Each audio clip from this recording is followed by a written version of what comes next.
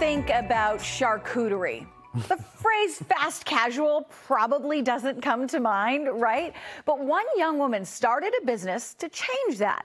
Kured is right in the heart of Beacon Hill. And now there's also a location in New York City. So we caught up with the owner, Gilli Rozynek, to learn how she came up with this unique concept. Take a look. We try to make it lighthearted, fun, energetic, dynamic, and cheese is that. She calls it Chipotle for charcuterie. It's like meat origami.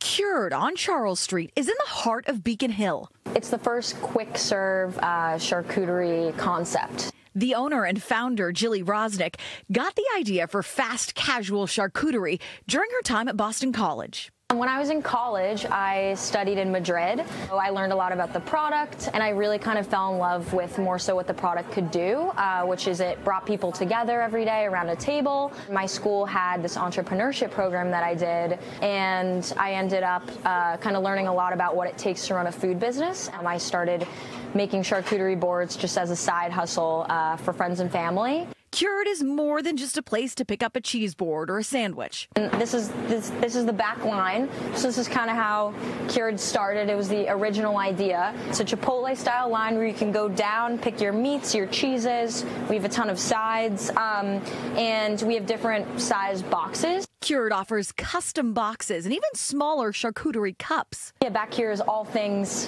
boxes, platters. It's a charcuterie party back here. All the products have an emphasis on local ingredients. We bring a lot of our cheeses in from, Western Massachusetts, New Hampshire, Vermont, that sort of thing. Kured was born during the pandemic, right after Gilli graduated in 2020. And now at 25 years old, with 2 locations under her belt, Gilli is just getting started.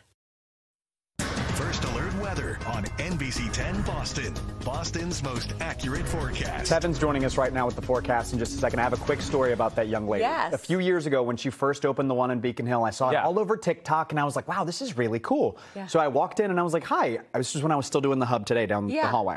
And I was like, hi, I was looking to see who the owner is. And she goes, it's me. And I go, excuse me? And she was like, it's me. I had the idea. I went to BC and she was like, and I came up with this idea. Flash forward a couple weeks ago, I'm in New York City walking down the street. No way. And I see her second location. That's brilliant. amazing. Yeah. Figured it out. It's brilliant. It's such a great idea. It's fast food and charcuterie, 2 of the best things in the world. Right, exactly. Yeah.